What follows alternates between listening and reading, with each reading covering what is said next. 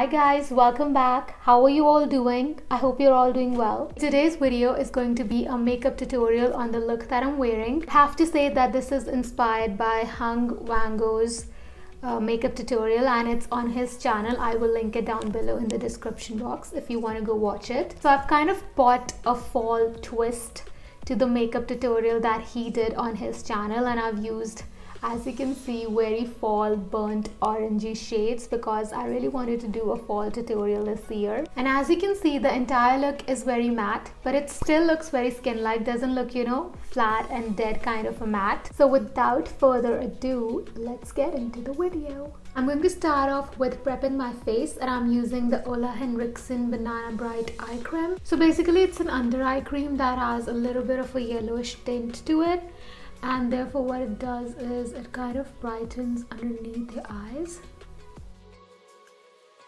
So can you see the difference between this and this eye? I mean, to be honest, I don't really like eye creams, but I will keep repurchasing this one just for this effect. When I'm going makeup free and my dark circles are horrible, which most of the time they are, I love wearing this. But I do have to say that it kind of leaves a yellow tint underneath your eyes, and sometimes I'm okay with it and I'll just go about my day just like that.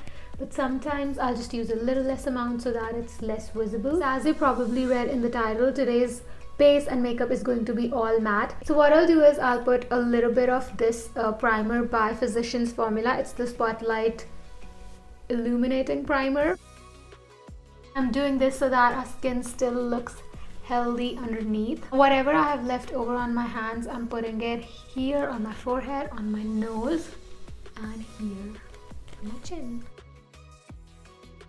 I'm going to use the LA Girl Pro Concealer in Pure Beige. I'm going to put this underneath my eyes to conceal my dark circles. Also just concealing any blemish marks that I might have.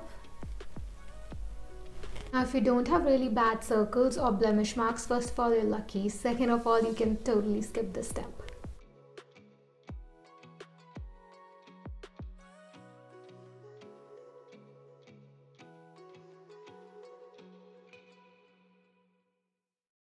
I'm actually about to do something that might look crazy for a few seconds, but you will see it looks really pretty at the end.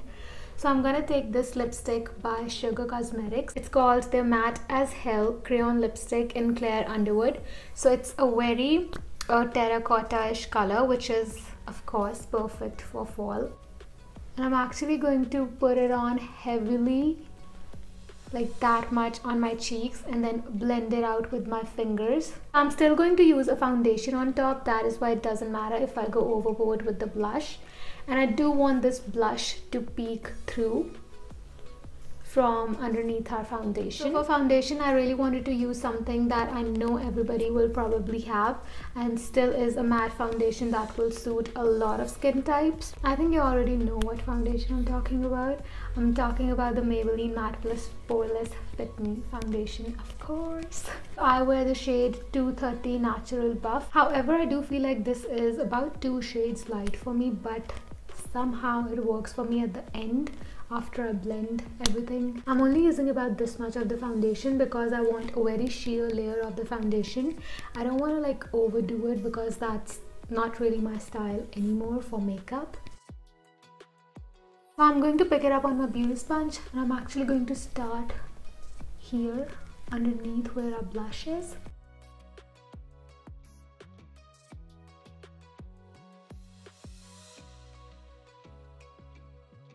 Let's move on to our brows. To fill in my brows, I'm using this Wet n Wild Retractable Brow Pencil.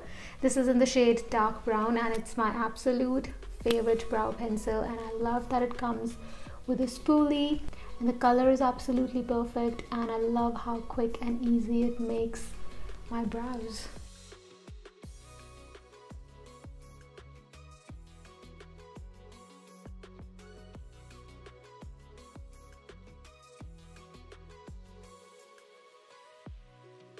You see that?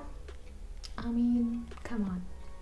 You cannot ignore a brow like that. I'm using this Wet n Wild Mega Clear Brow and Lash Mascara. It's a clear mascara, and I'm going to take off most of the product and then I'm going to run it through my brows, kind of using it as a setting gel and also to push my brows a little bit up so I get that feathery effect, but I don't really want like the full feathery effect, just a little bit, you know, and a little bit lift in my brows.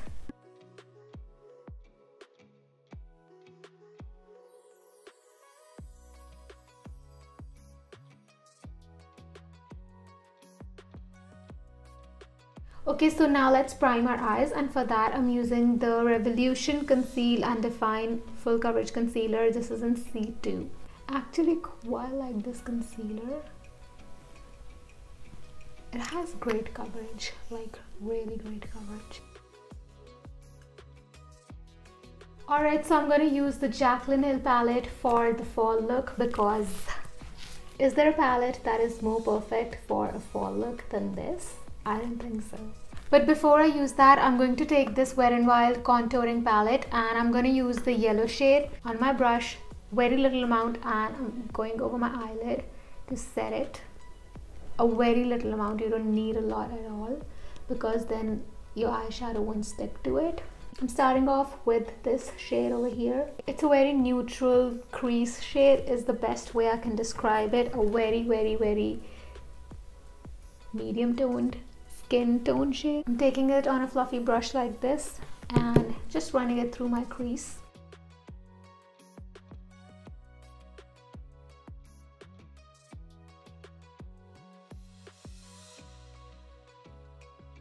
I'm now taking a brush like this. It's still a fluffy brush, but it's just a little bit smaller. I'm going to pick up these two shades. This is kind of a muted burnt orange shade and this one is a bright burnt orange shade in my opinion, and I'm going to take a mixture of these two.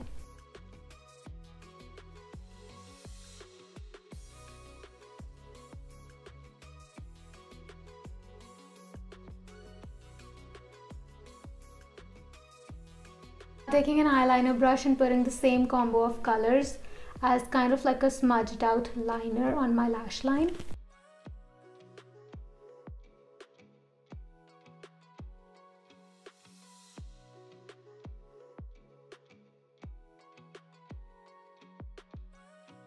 This is how my eye is looking so far. The crease is very well defined and kind of like a graphic crease. We have an eyeliner going on with the same color, and then I've put the same color on my outer edges also, and of course I've blended out all the edges around my eye. Taking the Laura Mercier Secret Brightening Under Eye Powder, and I'm gonna take this on a little tiny brush like this one. Now I'm going to brighten my eye where we don't have the shadow.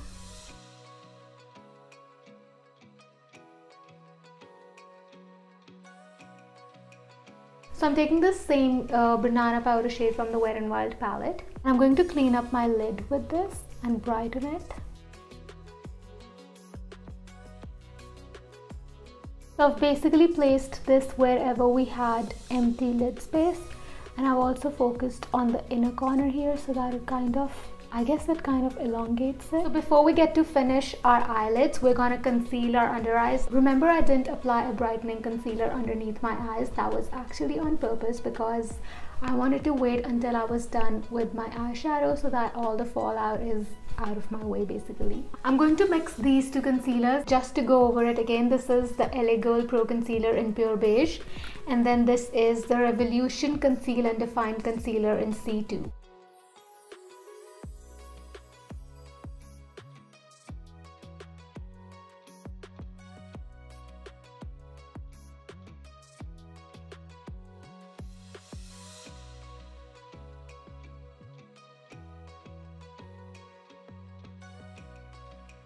I'm taking the Laura Mercier Secret Brightening Powder again, and I'm only going to set underneath my eyes and maybe on my forehead also. So there is the Laura Mercier Translucent Setting Powder. That is different. You can set your entire face with this, but this one is specifically for underneath your eyes because apparently it's supposed to brighten them. Well, we'll see how it does with that. Is this under eye a little bit more brighter than this one? Let me see in my mirror. Honestly, I don't think this under eye is brighter than this one. However, I do like the powder to set my under eyes because it's extremely finely milled and it does not dry out my under eyes, which is always what we want for our under eyes because usually that's a very dry area of our face. I'm also setting on my T-zone with the same powder, a very light dusting. I don't really think it matters if I use a different powder or the same one. Picking up this shade from the palette, I'm gonna put it underneath my lash line or on my lash line, lower lash line. Just like that. I'm taking this brown eyeliner by Colourpop. This is in the shade Mr. Bing, I'm pretty sure. Yeah, it's in the shade Mr. Bing. I'm putting this in my lower waterline.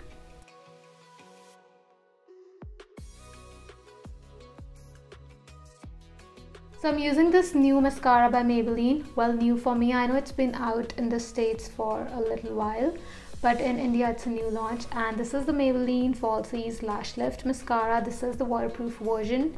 I don't know if they have a non-waterproof version. I do prefer those because they're easier to take off, but the curl that you get with a waterproof mascara on your eyelashes, it lasts you the entire day. I've heard some real hype around this mascara, so really excited to try this. Also, there used to be a Maybelline mascara that was also called Falsies. This is called the Falsies Lash Lift. That was called, I think, just the Falsies, and it also used to come in a purple tube, but the packaging of it was more like this. Maybelline mascaras rarely disappoint. I don't know what it is, but they always have really nice mascaras.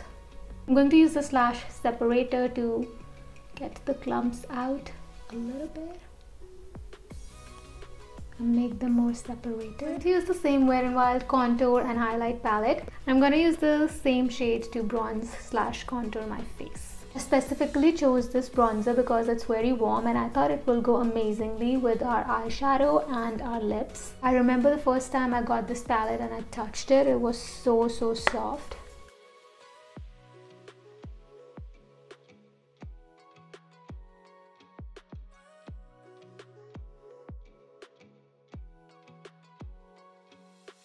Taking the Wet n Wild blush in Mellow Wine, I'm going to concentrate it just on my cheeks because we already have a blush, if you remember. But I just want kind of that winter pinched cheek glow. That is why I'm adding this. Taking the same Sugar Cosmetics lip crayon, this is in Clear Underwood, and you'll see it's a very fall shade. You see that? Oh my god, it's so perfect.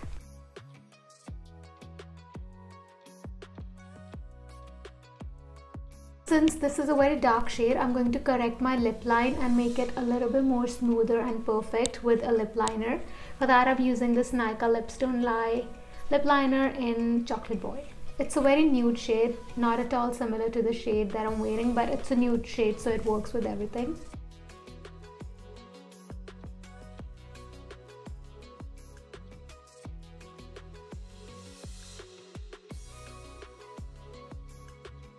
So this is the complete result. I really hope that you guys like it.